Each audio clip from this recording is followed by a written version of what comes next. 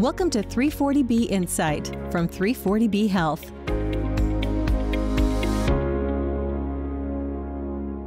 Hello from Washington, D.C., and welcome back to 340B Insight, the podcast about the 340B drug pricing program. I'm David Glendinning with 340B Health. Our guest today is Stephen Miller, the Vice President of Pharmacy Services for 340B Health. We have Steve on today because we just celebrated the third anniversary of the launch of the federal 340B ceiling price website. This site has become an invaluable tool for covered entities and federal officials to ensure that drug companies are charging the correct amounts for 340B eligible drug purchases.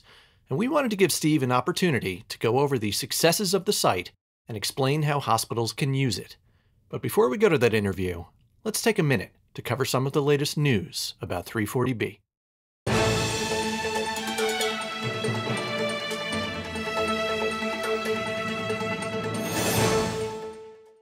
The Health Resources and Services Administration has referred the drug company Boehringer Ingelheim to the Health and Human Services Office of Inspector General for the drug maker's continued refusal to offer 340B pricing on drugs dispensed at community pharmacies.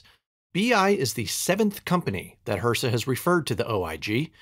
If the Inspector General determines that the drug maker is knowingly and intentionally overcharging 340B hospitals, federal law authorizes civil monetary penalties on the company of more than $5,000 per claim. Read more about this development in the show notes. 340B Health has released our annual survey of our member hospitals and health systems, detailing how they use their program savings. Bottom line from the 2021 results, in a year marked by enormous challenges from both COVID-19 and drug company restrictions on drug discounts, all 340B hospitals surveyed continued using their savings to fund expanded access to vital services and support for patients in need. These efforts include providing free and low-cost drugs, offering uncompensated care, and providing services that led to improved patient health outcomes. Please see the show notes for the full report.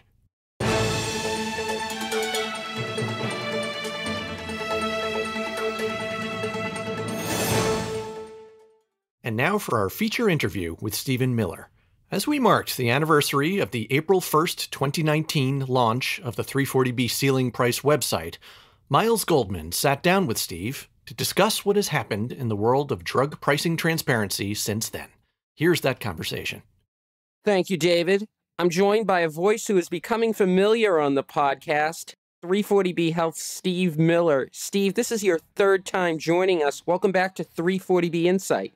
Thank you, Miles. It's a pleasure to be back and to talk about this really important topic today. Well, we're going to be talking about really one of the most important developments in the 340B program in recent years, the 340B ceiling price website. To start us off, can you provide us with an overview of what the purpose of the website is and its history? Absolutely. I think that's a great idea, Miles, especially for our listeners who perhaps were not working in 340B way long ago in 2010 when the Affordable Care Act was enacted. And the Affordable Care Act required that the Health and Human Services Secretary develop and implement a 340B ceiling price website along with civil monetary penalties when manufacturers knowingly and intentionally overcharge covered entities. The administration and HRSA both delayed the implementation of this important rule many times over the following 8 years. And I believe that the lawsuit that 340B Health initiated in 2018 with other healthcare associations helped propel the ceiling price database into existence. The final rule was implemented as of January 1, 2019, and the database was implemented on April 1, 2019. Looking forward to now really diving into what this website's accomplishments have been and how it all works. Who from a 340B covered entity can access the ceiling price website, and what information can they obtain? The authorizing official and the primary contact that the hospital has assigned to each child site in the Office of Pharmacy Affairs information system are the only individuals who are authorized to access the ceiling price website. They can see the unit ceiling price for each NDC the package size, the case pack size, the package adjusted price, which is a price that HRSA calculates, and any pricing flags that have been assigned. For example, a new pricing flag was assigned last summer for manufacturers who estimate a new drug price because the drug hasn't been on the market long enough for an average manufacturer's price to be calculated. So they take the unit rebate amount and subtract it from the wholesale acquisition cost for that NDC, and they assign that flag so the covered entity would know that that's an estimated price as opposed to a validated 340B price. I want to learn more about the process of how the information ends up on the ceiling price website. What types of information are drug manufacturers required to submit to HRSA, and how often are they required to do so? So the Affordable Care Act, again, implemented a description of how this should work. And so it requires quarterly data, pricing data, to be submitted by each of the manufacturers who are participating in the 340B program to submit that to HRSA. There's a long list of data elements, but the important ones are really pricing related and packaging related. So the average manufacturer price from the manufacturer, the unit rebate amount, the ceiling price that the manufacturer calculates based on that unit rebate amount and average manufacturer's price, the package size, the case pack size, and they report these for each NDC. So if a product has 5 different packages or NDCs, there would be 5 sets of data for that one drug.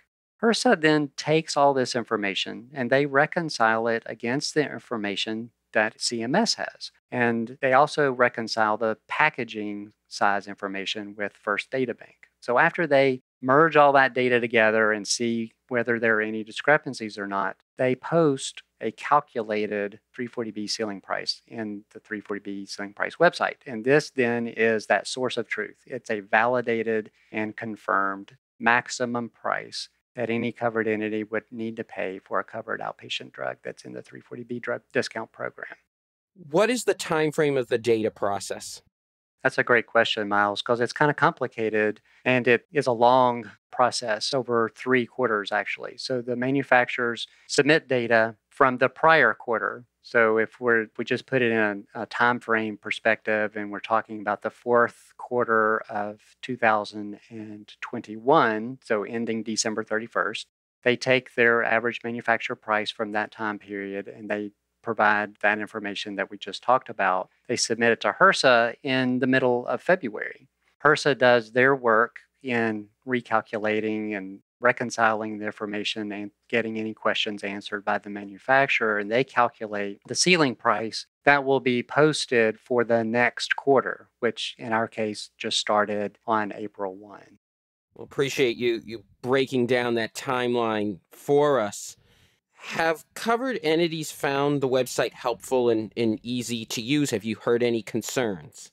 Covered entities tell me often how important this website is today because it provides them the source of truth for 340B pricing. They can discover errors and overcharges that were previously unknown. Back when I worked in the hospital, there was no ceiling price source of truth for 340B pricing. And we often just had to guess as to whether a change was accurate or not, or we needed to investigate or just kind of wait it out and see what happens.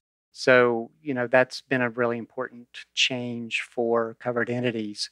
However, the complaint, if you will, is that access is limited.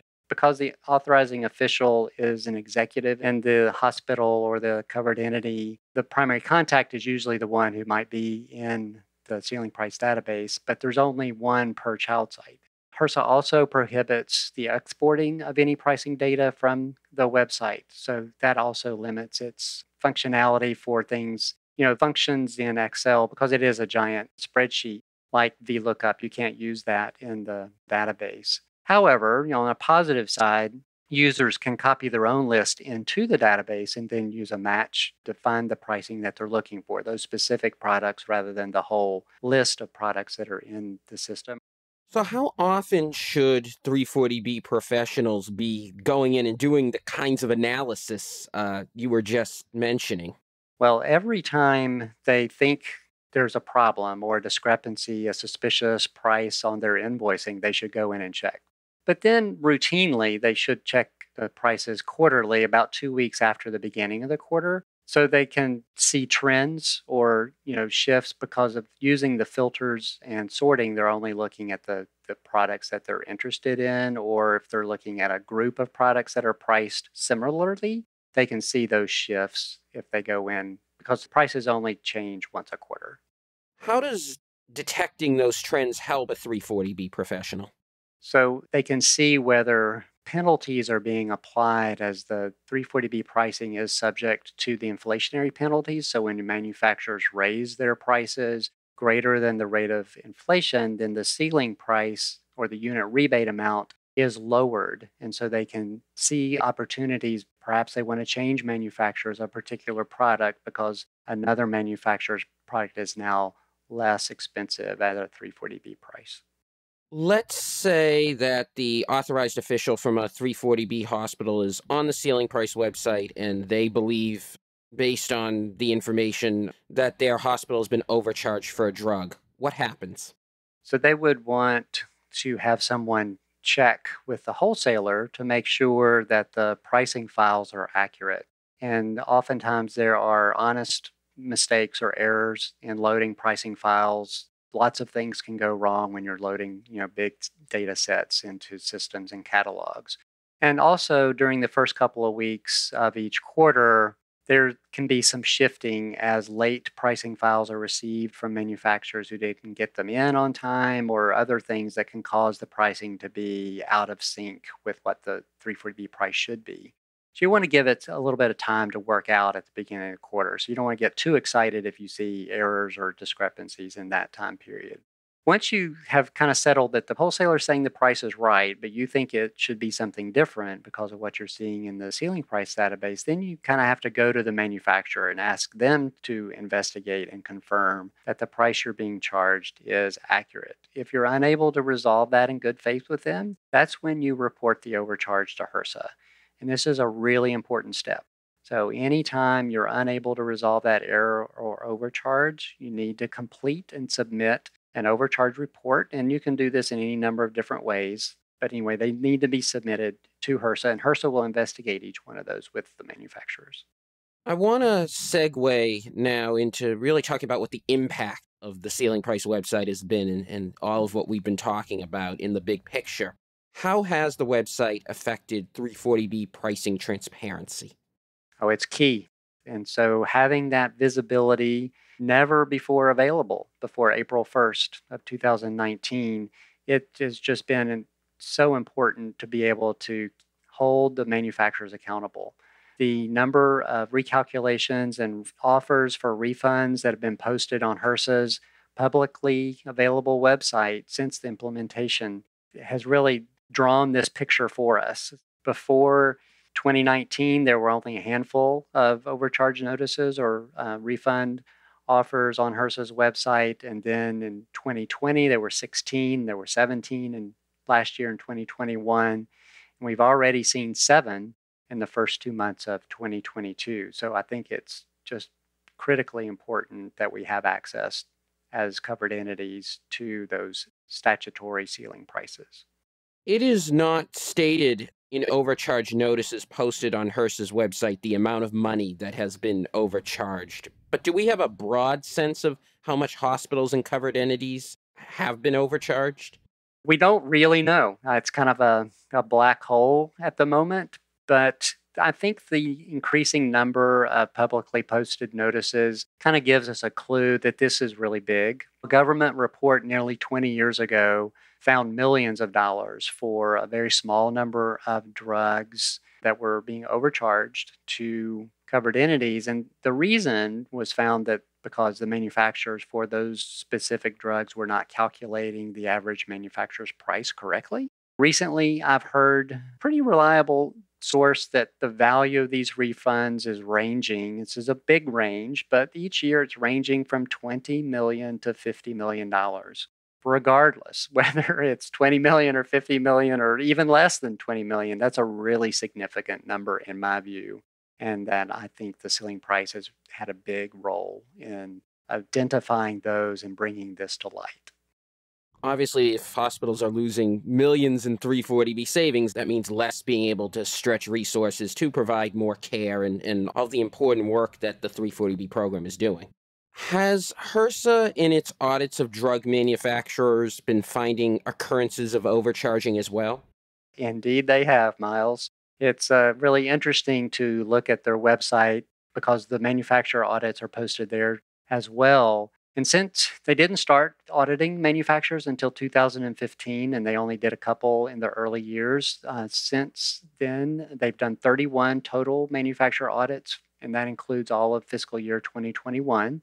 11 of those 31, or 35%, reveal findings for overcharging covered entities for 340B drugs. In fiscal year 2019 and fiscal year 2021 audits, 4 of the 5 audited manufacturers were cited for overcharging entities. So overall, what is the Ceiling Price website's legacy so far? Miles, the most important legacy of the Ceiling Price website, in my view, it is the source of truth for 340B drug pricing. This source of truth we didn't have before, and now we do, and I think we're seeing the evidence of its value to the covered entities. It's also the foundation, though, of holding manufacturers accountable through the submission of overcharge reports to HRSA. These are important whether you're unable to resolve a discrepancy that you're finding on your invoicing and unable to work in good faith with the manufacturer, or when you have an instance that the manufacturer is refusing to offer a 340B price at all for any condition or any reason. I can point to 2 examples recently where overcharge reports submitted to HRSA resulted in the reversal of a manufacturer's policy of not offering a 340B price or charging more than they should, and that resulted in refunds to those covered entities that had bought those drugs at a higher price. So the overcharge reports really do make a difference, and I'd strongly encourage you to submit them. Well, Steve, thank you for taking time to explain the Ceiling Price website and its impact on the 340B program, and of course to help us celebrate its anniversary. Yes, it's great to say happy anniversary to such a positive thing for 340B. Our thanks again to Stephen Miller for coming back on the show to discuss 340B drug pricing transparency and the federal Ceiling Price website. You'll notice that Steve mentioned how drug companies posted 7 overcharge notices on the HRSA website in the first couple of months of 2022. Well, as of this recording, that number has shot up to 12 overcharge notices and counting, well on track to shatter the previous record of 17 such notices for all of 2021. We are heartened to see that the manufacturer drug price reporting process is working as intended.